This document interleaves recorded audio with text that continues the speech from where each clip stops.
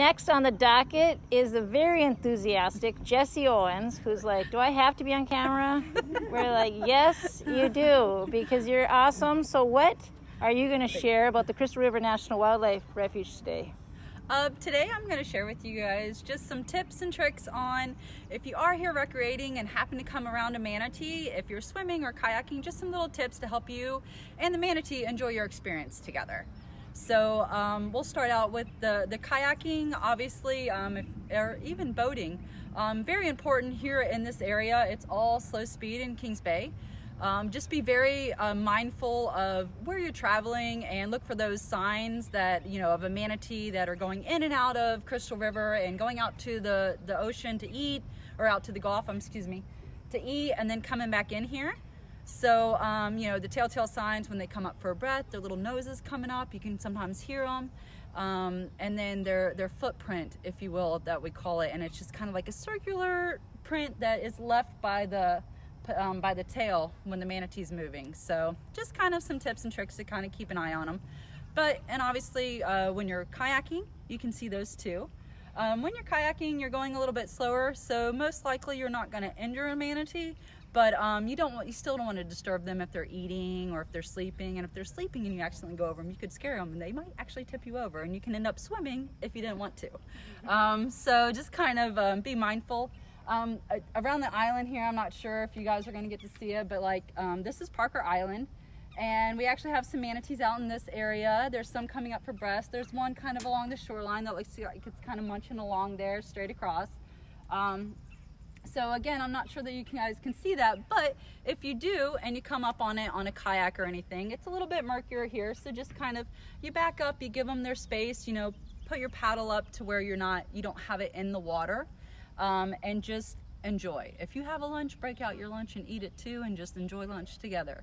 So, but just give them a little bit of space. If the manatee does come up to your kayak or up underneath it and you've already been there sitting and you're not moving, don't worry about it. Don't try and get out of its way.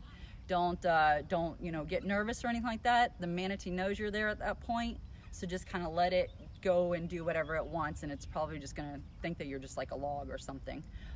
Or sometimes they get interested in kayaks. I'm not sure if they think it's another form of a manatee and they want to hang out with them, but enjoy the experience and just kind of let them do as they want.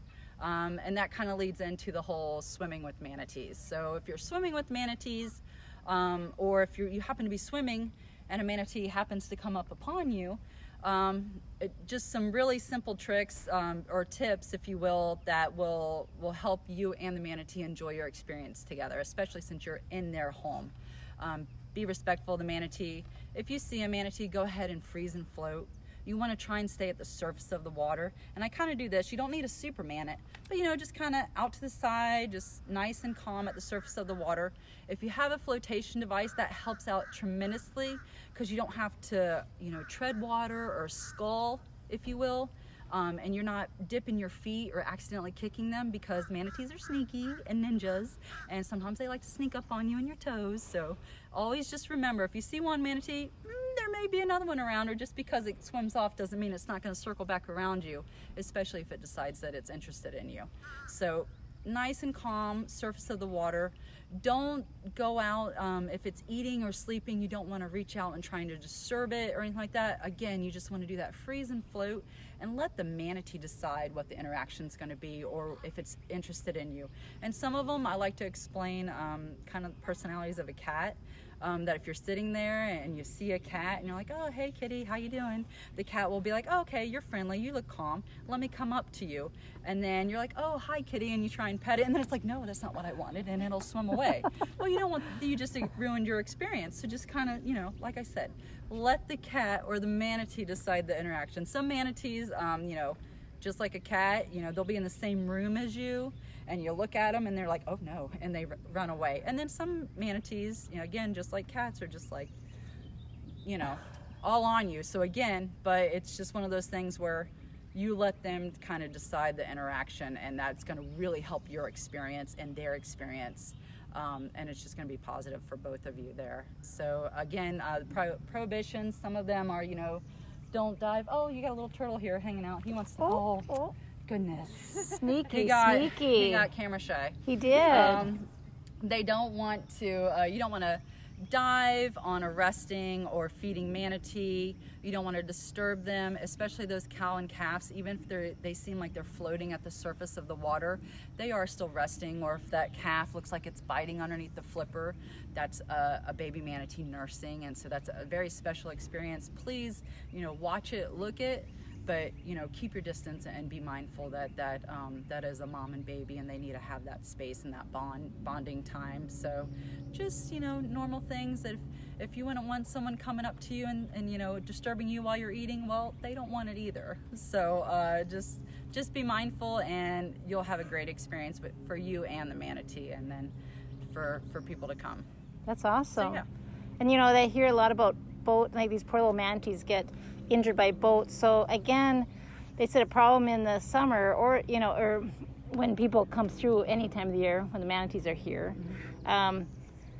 they get hit by boats. So if you rent a boat, like you said, again, so tell me just briefly again, if you rent a boat and you're not familiar with the area, oh, look at there, that is one. I don't know there. if you heard the exhale. You can hear that little exhale. Yes. I know you did. That's why you kind of panned over there. Nice. They're like right in that little circular area. I'm pretty sure see, that's its footprint. From there, yeah, that's where the little nose just came up, and it may have kicked off a bit.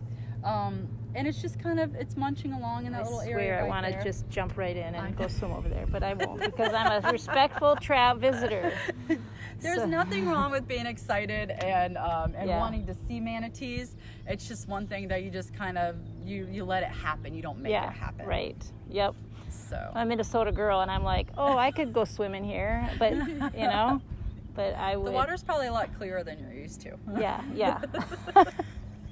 But okay, so with the boat. So watch for the footprint.